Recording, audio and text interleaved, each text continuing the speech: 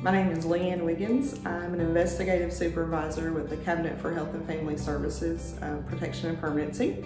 I supervise workers who investigate child abuse and neglect allegations. In that role, we interview children as well as adults. We look to determine what the family's needs are, to see what kind of services we can provide to try to assist them with those. The majority of the families that we work with end up in situations where they are just needing help. A lot of times it's services that they're needing, or they don't have a support system in place to help them when different situations arise within their family. And so, our goal as the Cabinet is to help provide them with resources and education to hopefully maintain the children in their home safely.